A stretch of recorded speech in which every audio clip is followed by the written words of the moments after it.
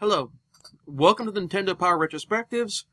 I'm Count Zero, and we have come to issue number 4 of Nintendo Power for January and February of 1989. Let's get started. Our cover for this issue is Zelda II, The Adventure of Link. Well, this is one of those covers that slightly falls apart when subjected to a closer examination. Link's sword looks like a plastic sword. It's been wrapped in reflective tape and had a light shined on it, sort of the Tron effect. And for some reason, Link is wearing a net. Finally, Zelda looks like a plastic mannequin, probably because she is a plastic mannequin. I mean, the idea behind this cover is good, but the execution is poor. Our first article for this issue is another wrestling game with WWF Wrestlemania. I'm sorry, let me do this right. WWF Wrestlemania! We get a list of the characters and all of their moves.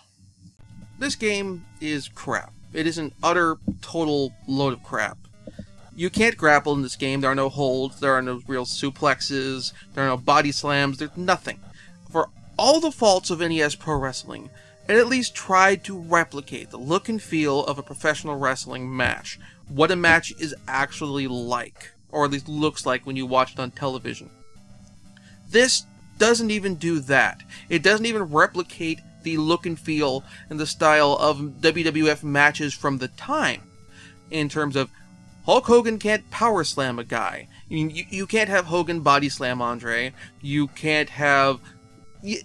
Nothing of the WWF from this time period is in any way represented in this game, aside from the sprites for the characters. This is a terrible game. And, heck, I can't even manage to consistently land blows on my opponent. Every single match on this game is a total crapshoot, dependent entirely on how you exploit the AI for the characters. That's not good game design in any vague way, shape, or form. It's just... It's bad. It's really bad. I'd almost call this the worst wrestling game for the NES from this time period, but there's also Muscle. And I haven't played that yet. And hopefully I won't have to. So yeah, don't play this game. Ever. Next we have the continuation of Captain Nintendo, and that's really all I can say about this. It continues. We then have, well, Sesame Street, Ernie's Magic Shapes, and Astro Grover, 2 games for young children, which means I am in no way qualified to evaluate these games, so I'm just going to skip this one too. However, after this, we have the biggie, the sequel to The Legend of Zelda, Zelda II, The Adventure of Link.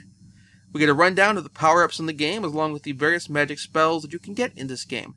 Yeah, if the last game gave kind of lip service to the concept of the RPG, in terms of having sort of leveling up and getting heart containers to expand your life meter, this one has no bones about it. This is a full-on experience points, leveling up, spells, and which are powered by spell points, role-playing game. There are semi-random encounters which you could theoretically avoid on the map, and you have experience points that are added into the mix along with magic and, again, the magic point management. The article gives a walkthrough for the first area of the game, as well as maps for Parappa Palace, Midori Palace, the Island Palace, and the Maze Island Palace. We also have a fold-out map of the entire game's world. As an aside, I really wonder if anyone has ever written up Hyrule as a campaign setting for any fantasy role-playing game, particularly any of the sort of old-school Revolution retro combs, like Castles of Crusades, or Osric, or Labyrinth Lord, or, probably not Lamentations of the Flame Princess. It wouldn't work for that, but one of those kind of games. Actually, come to think about it, if someone was knowledgeable about Hyrule and the setting, were to come up with sort of a netbook of, Legend of Zelda, or netbook of the Lord of the Ring, netbook of Hyrule, possibly using some of the stuff from the Hyrule history book that Dark Horse Comics just put out, or also using material from the games as just that sort of stuff as well, as far as to put together a history and a setting and using that. I would love to play in that. I mean, obviously you couldn't do it as a official and print campaign setting, but something like that, something I'd like to take a look at and maybe even play in. I don't know. If that exists, please let me know in the comments. Thank you. As far as Zelda II goes, this is kind of grindy. With the original Legend of Zelda, different special abilities and weapon upgrades were unlocked by either finding them in dungeons or finding the people who had these upgrades and either getting them when your health meter was high enough or buying them outright with money. Here, you either automatically unlock certain moves by having your experience points reach the right level that lets you level up either your magic, life, or sword ability, or purchasing them. And honestly, it means that you're spending a large chunk of time just wandering around the world, killing dudes to get the money to eventually, hopefully, get the items that you need to progress. And this whole task is made more onerous by the switch from a top-down perspective, like the first game, to a side-scrolling perspective in combat. In the original Legend of Zelda, your attack animation appeared to have some reach to it, as like you were swinging an actual sword. Like a long sword or something like that. Here, though, your weapon feels like a gladius. It's still an effective weapon to be sure, but one without reach to it, and this has made a particular problem because of the weapons being used by Link's opponents.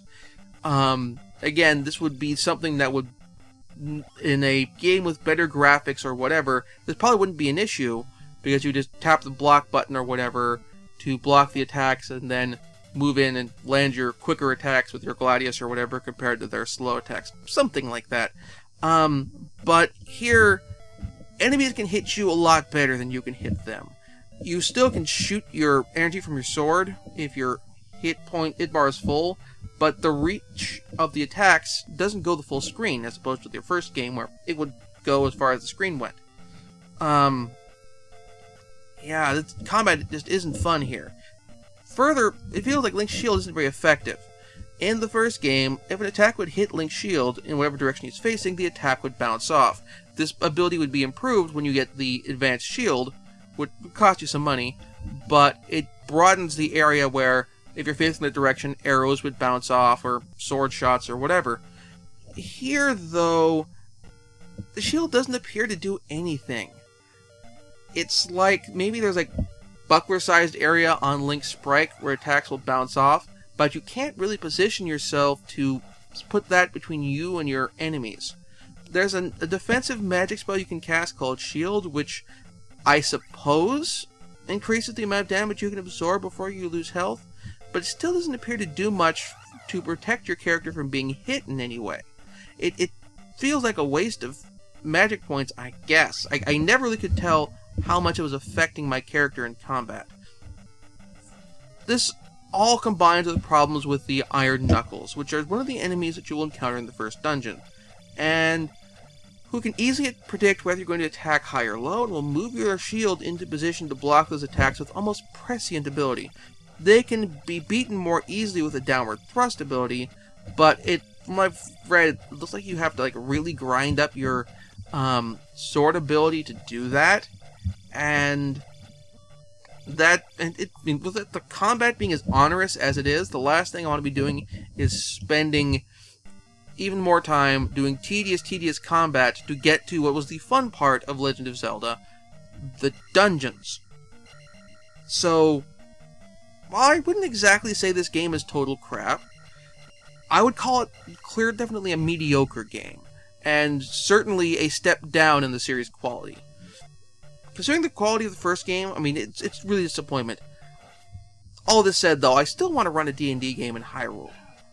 So, again, if somebody's done a netbook or something on this, please post a link in the comments. Thank you. Next is Skate or Die. Get a rundown in this article of each of the events you can play in the game. Now, Skate or Die itself is a little like Track and Field 2, and that's a collection of related sports minigames, in this case all related to skateboarding. Also, like Track and Field 2, there's sort of a career mode that involves playing all the events kind of in sequence. However, that's where the game and Track and Field 2 kind of differ. Because Track and Field has qualifying scores for each of the events that you have to meet. Whereas Skate or Die doesn't really have any similar high scores. You compete in the event, you get your score, and you move on to the next one. And that's pretty much it. Thus, if you're really going to get anything out of this game, you basically have to play it against a friend, so that you have someone to compare high scores against. That said, the controls in this game are simple but responsive, making the game really easy to pick up and play, with the exception of one event, the downhill race. Of the events in this game, the downhill race is very similar to the downhill jam. Both races have you gunning down a set course to the end and trying to get the fastest time while doing tricks to increase your score. However, for some inexplicable reason, the controls for the two events are very different, which is a shame because the downhill jam controls were intuitive and made it really easy to do tricks and mess with your competition and that sort of thing. Whereas here, though, it's difficult to land tricks, it's difficult to steer, it's difficult to control your skater, it's just a royal pain in the butt. Still, though, I would consider this game fun, but I really recommend if you're going to play this, find someone to play it against. It'll be for a much more enjoyable experience. Next is Howard and Nestor. We have Nestor trying his hand at track and field 2 with Howard as his coach in the triple jump event. This turns out about as well as you would expect. Next is the Counselor's Corner. Of note, this issue is some advice finding the warp zones in Super Mario Bros. 2, as well as a warning about a glitch involving the Fry Guy in World 4-3, where if the Fry Guy touches you at any time during the fight, the exit won't appear. You'd think Nintendo would have caught that while preparing the NES port. I don't know if this exit still exists in the Super Mario All-Stars version of the game. If somebody knows if it's still there, please post in the comments. Moving on to classified information, we have the basically pause strategy for dealing with bosses in Mega Man, where you can have some hits on bosses count multiple by mashing the select button when your shot makes contact. We also have recommended Robot Master order for the game, specifically Cut Man, Elect Man, Ice Man, Fire Man, Bomb Man, and finally Guts Man, and then from there going to Wily's Palace. The next game this issue is Marble Madness. After giving information on the game's enemies, they skip straight past the first two stages and to the maps and strategies for stages 3 through 5. Marble Madness itself is incredibly hard. Basically, you're having to navigate a marble, a rolling object with physics, very well emulated physics I should mention, through a downhill course evading obstacles with a D-pad. Now on its own, that sounds okay. The problem is that this is a port of a game that used a trackball to control the marble, which makes sense because the trackball is a sphere, as is the marble, and you kind of get a better grasp of how you're moving the marble using the trackball. However, because of this, you got better controls in the arcade version than you got using the NES version, or could ever get using the NES version with its four-directional D-pad. That said, I was playing this game on an emulator with an Xbox 360 controller for recording this gameplay footage, and I felt like I was doing a pretty good job. The D-pad did a good job of giving a broader range of direction than perhaps the NES D-pad would have done otherwise. But still, the fact is that this is a game designed for arcades for a specific type of controller, and it just doesn't quite work as well on any other type of controller. Now, it's entirely possible if you're playing this game with the NES Max, you'll probably get a gameplay experience like what I got with my Xbox 360 pad, where it's more straightforward, and you probably get better controls than you would on the normal D-pad. But still, I found myself running into a brick wall fairly early on. I suspect other people would as well. So keep that in mind when you're getting this game. We have another light gun game this issue with Operation Wolf. We get a full-size version of the game's cover art, and I actually kind of like it. It's an oil painting, and while the scale is slightly wonky, it has a nice sense of motion and action to it that I like. This is one of those pieces of video game cover art that, while now that I think about it, be kind of tacky to hang it on my wall, I'd probably do it anyway. We get a rundown of the various types of power-ups in the game and all the stages, though you can't really do strategies because this is strictly a light gun game. This brings me to the gameplay. In the same way as Marble Madness, Operation Wolf has some issues related to being an arcade-to-home port, primarily related to the controls. Operation Wolf was designed as a light gun game, in particular one with a specific control eccentricity. In particular, the game's light gun, which was shaped like an Uzi, had two buttons. One was the trigger on the gun, and the other featured a button on the side of the gun which would fire your character's rifle grenades, which you need to use to manage the waves of enemies that are coming at you on screen, as well as vehicles like armored cars and helicopters. The game also mounted the light gun to a hardpoint on the cabinet to make aiming a little easier as well. If you played Terminator 2 Arcade, then you're probably familiar with this setup, because it's basically the same arrangement, except T2 Arcade had a 2-controller version, whereas Operation Wolf was always just a 1-player game.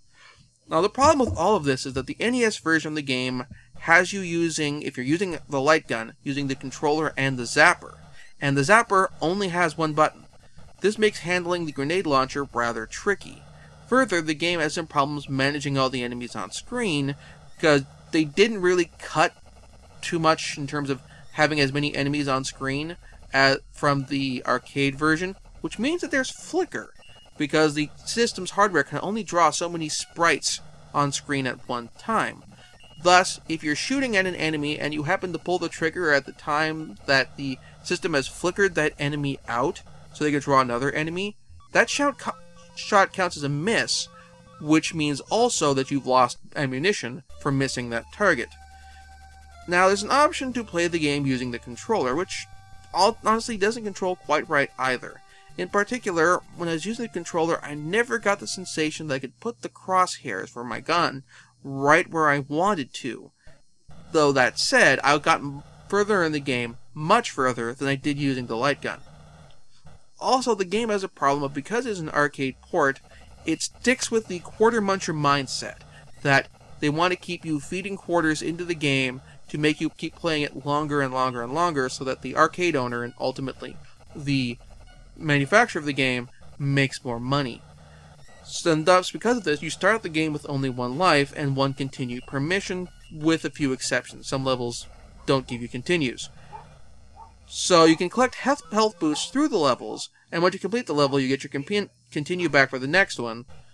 But once you use your continue, if you die, you're done, which is a poor design standpoint from a Nintendo game home console perspective, because again, there is no quarter slot on console.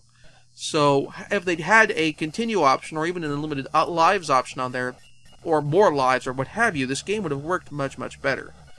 All this said, this game isn't terrible, but it has some real significant problems from a design standpoint that I simply can't look past. Honestly, if I had to recommend playing this game, I would recommend, well, honestly, hoping that you get a version of the game that comes out for, like, I don't know, Wii, or, I don't know, PlayStation Move, something like that. Something which gives it sort of the House of the Dead overkill take, where they completely remake it, and basically take the continue option out of the picture, and so it instead just gives you a point penalty or something like that. Other than that, I don't know, maybe emulate it on MAME, or find a MAME version or something like that, or buy the arcade machine if you find one and have the money. But I would skip the NES version of this game. So next we have the Nintendo Power Bowl article. This is basically a rundown of NES football games, similar to the recap of the baseball games they did earlier. They're focusing on 3 games this article: Tecmo Bowl, John Elway's Quarterback, and NFL Football from LJN.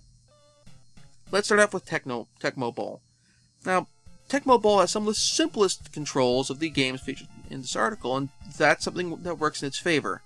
One of the things that doing this whole series of videos has taught me is that with sports games, the more you have to think about the controls when you're playing the game, the more they get in the way of actually playing the game. This isn't to say that all modern football games being played on systems with controllers full of buttons are bad. It's just that intuitive controls are ones that are easy to learn and then get out of your way. All that said, all is not wine and roses with this game. The number of plays available is dreadfully small, basically just 4, and all the defense needs to do is pick the right play that's in opposition to yours. It's sort of like paper, rock, scissors, but with 4 options instead of 3, so there's a 25% chance of getting steamrolled with each play.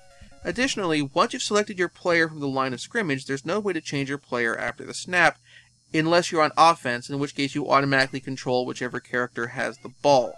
This is a real problem when you're on defense, as you want to be playing whoever is closest to the ball carrier. You want to start as a linebacker and try to push through the protective screen around the quarterback and sack him, and if the quarterback gets a pass off, you want to be able to be switched to whichever defensive end is closest to the receiver so you can get the tackle.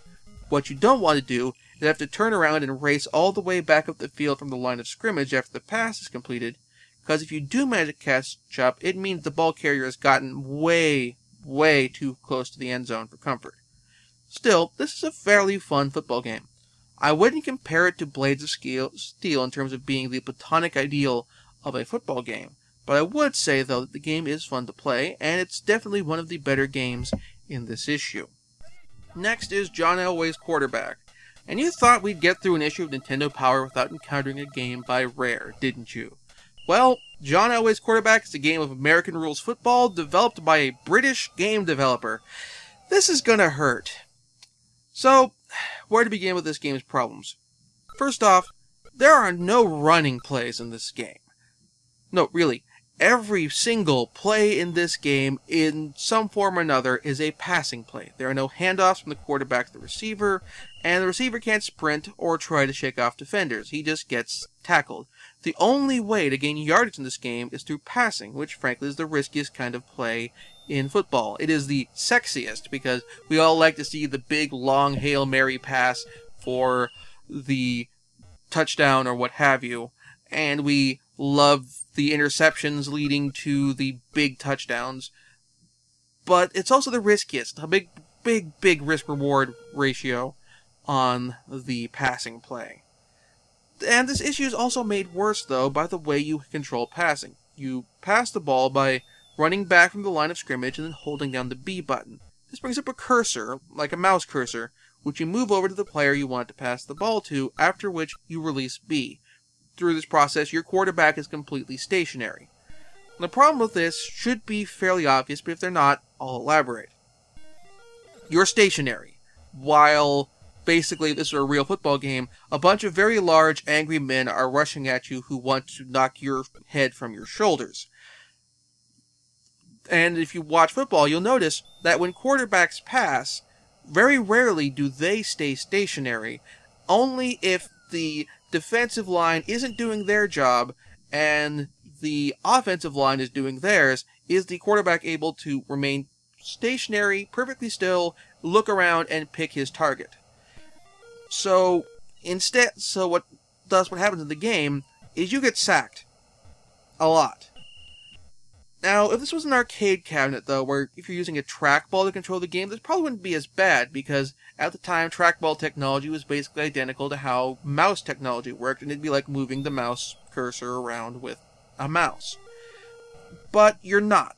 This is the NES, which means you're using the D-pad, and maybe if you're lucky, you're using the NES Advantage with its arcade stick, or the NES Max with its more mushy, sort of 360 pad. And this is all aggravated by the fact that the computer doesn't have this problem. It picks out its targets with ease and with speed.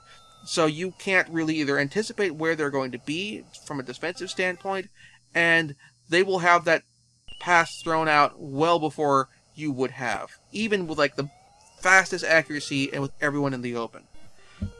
Further, interceptions come very regularly, and I really don't know how to determine if an interception occurs, but I have a guess. My suspicion is that if there's a defender within a certain distance of the ball's destination, and the defender is on the ball's line of travel, an interception occurs. Which, what this means from a gameplay standpoint, is that quick short passes for short yardage that you would normally see in actual football as the safer, reliable way to do a passing offense, well, they're going to be becoming far riskier, because there's be someone in the way, even though they would probably, if you're actually throwing a ball, they'd have to jump up or do other sorts of things and wouldn't be able to react with the speed that the ball would be traveling at. So instead, the big long bomb passes are safer. Sort of. Because the problem is if you wait for your receivers to go out far enough for you to send out a long bomb pass, you're more likely to be sacked because you're waiting for them to go out farther, so giving time for the defensive line to come in.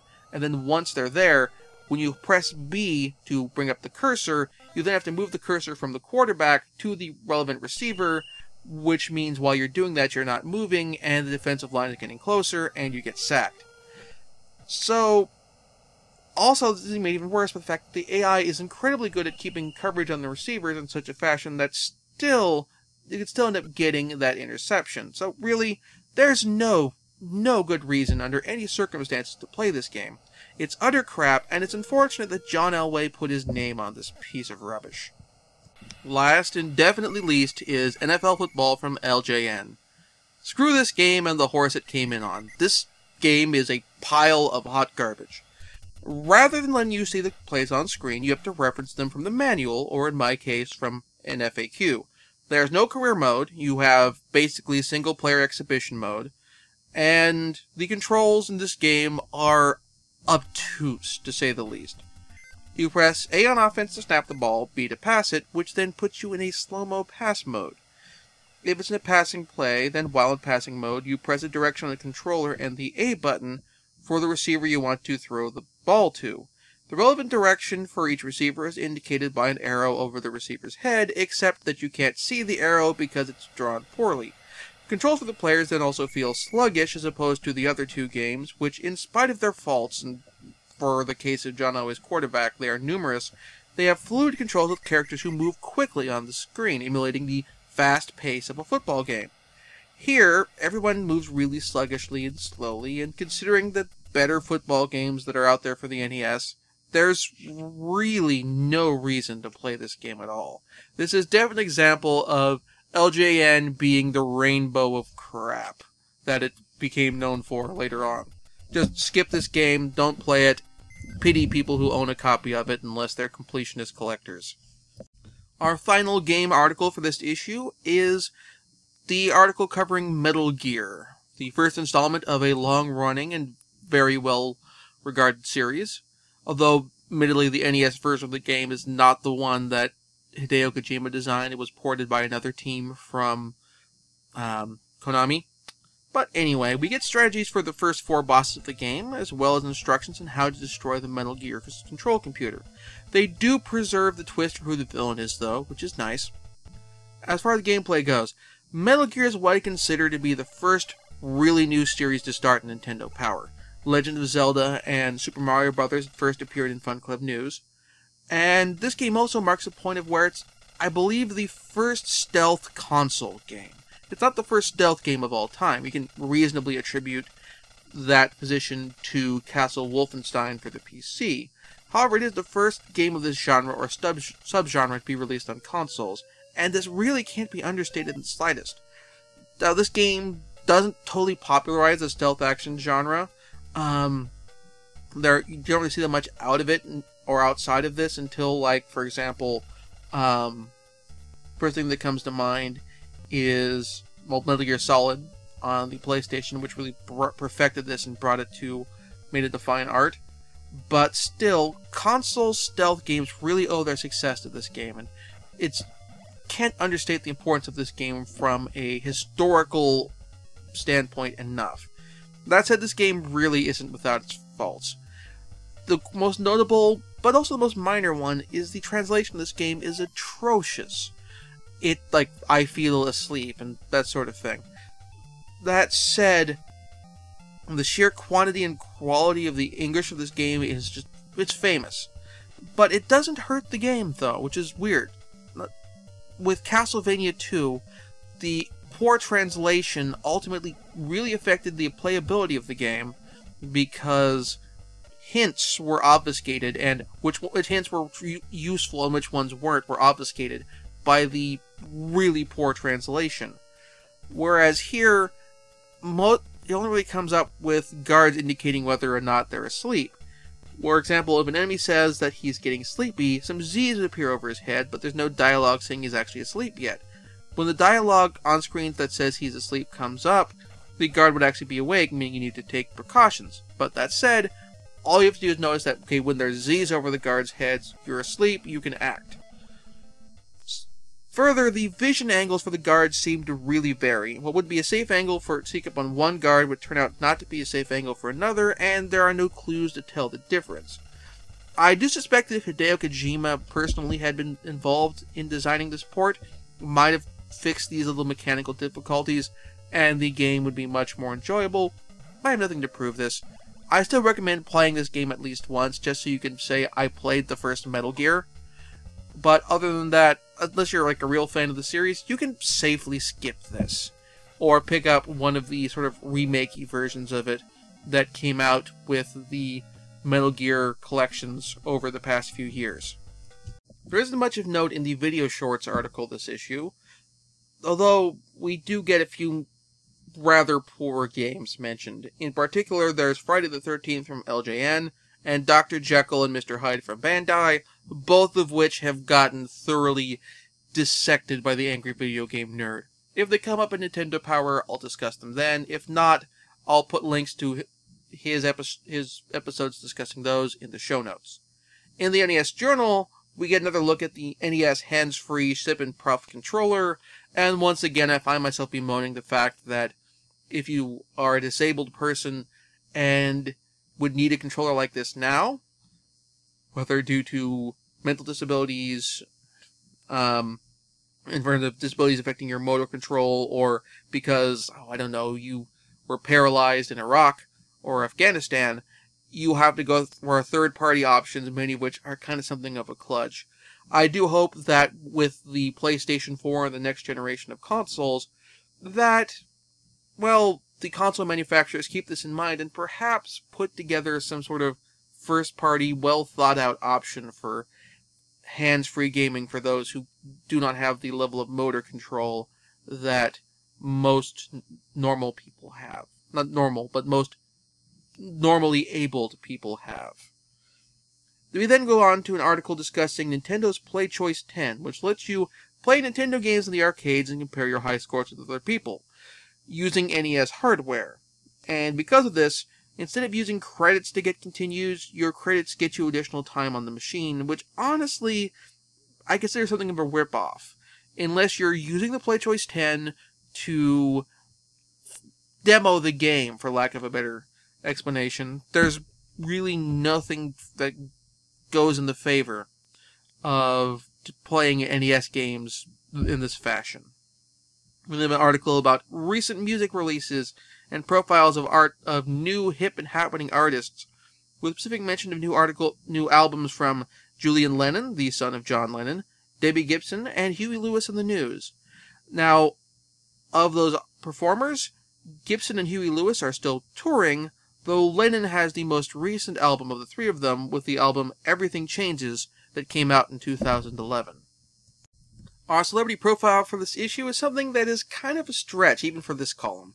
Specifically, they're profiling Karch Kiraly, whose name I'm probably mangling, of the U.S. Men's Olympic Volleyball Team. And in the Where Are They Now category, from what I can find, his last gig was as an analyst for ESPN's volleyball coverage, and that was several Summer Olympics back. So I have no idea what he's doing right now. Maybe he's I don't know, he's working with the U.S. Olympic Volleyball Team. I got nothing. In the letters column, we had a question about when we're going to get Dragon Warrior, and the answer basically is, well, when we have the chips to manufacture the carts, you'll get the carts. In the top 30, new to the top 10 this week, we have Milon Secret Castle and a metric buttload of new titles below the top 10 threshold, several of which were featured in last issue. The last issue, like Castlevania 2 and Track and Field 2. My pick of the week for this week is Metal Gear. It's fun, it's challenging, and requires players to use their brains. It requires you to take your time and think about situations rather than using just Twitch gameplay, while also still having some moments where it requires a little bit fast action and quick thinking and keep you on the edge of your seat. It's a nice blend of fast and slow. It makes any sense. It is a really solid game, and it's honestly, this game, Hideo Kojima deserved the massive, illustrious career he got after coming out with Metal Gear, even though the NES version was a game that he wasn't directly involved in, and it still keeps with the principles of what he had in mind, and it works really well. And even though it's been remade and adapted for more recent systems as bonus features for other Metal Gear collections in later years, I'd still say take the time to, if you can't get any of those other editions of the game, of the Metal Gear games which have the original Metal Gear in them, I would recommend taking a look, picking up the NES game and giving it a shot there. Unfortunately, Metal Gear is not available on the Wii's Virtual Console, so you can't get it there. For the 2-player pick, I would recommend picking up Tecmo Bowl. That one is available on the Wii's Virtual Console and give you a good 2-player fun with yourself and a buddy. So, that's definitely something worth getting. In 2 weeks, we will have the next Nintendo Power Retrospective with issue number 5 as we approach the end of Nintendo Power's first year. If you enjoy these podcasts, please like them on YouTube. If you're watching this on Blip, there should be an option to click on the link that pops up down here when you mouse over the video. Go to the page for this and click that you love the video. Also, please subscribe to my channel to get new updates for whenever a new video comes out, either on YouTube or on Blip. If you're on Blip, you need to have a Facebook account. Please feel free to post in the comments, all that good stuff. And I'll see you then for the next Nintendo Power Retrospective.